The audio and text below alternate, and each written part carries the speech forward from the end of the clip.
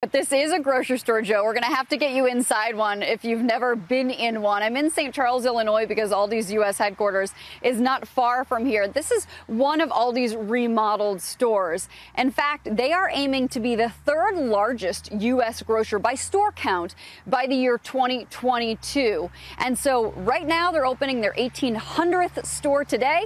700 more to go as part of this expansion plan that Aldi announced about a year ago to spend $5.3 billion building new stores and remodeling their existing stores like this one here today. Today, Aldi says they are halfway through that remodeling program. They're announcing a goal to have 20% of the store actually brand new compared to what you saw last year, with 40% more fresh food options. And Aldi U.S. CEO Jason Hart says, look, when I'm looking for locations, I'm looking to be close to competitors. I know that shoppers do shop more than just Aldi, though we hope that they will shop more and more exclusively just with us. He says that our sales have doubled over the last 5 years. We plan to double them going forward.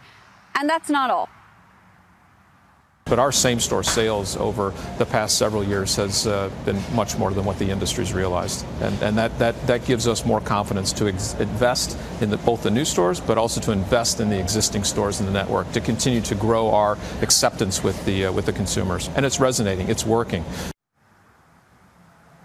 Well, Aldi is definitely growing. A.T. Kearney retail consultant Randy Burt estimates it still probably has just about a 2% market share. The U.S. grocery industry is actually quite fragmented. And, Joe, Aldi plays in the private label space. So 90% of what you find in this Aldi store is going to be exclusive private labels that you can only get at Aldi. That also means that the prices are much lower. And private label is really growing in acceptance. It's up about 4% compared to last year. That's according to Nielsen, though it did dip a bit the year before that. Millennials are particularly keen and at least more open to looking at private label foods. Back over to you guys. Is this more of a competitor to a Trader Joe's or to a, I'm trying to put it in a category. I knew you were going to ask that. So I would say that the closest thing to an Aldi in the U.S. is actually a Lidl, which may not help you much, Andrew, because they're also pretty new. They just opened up their first U.S. stores along the East Coast last year. Trader Joe's actually is part of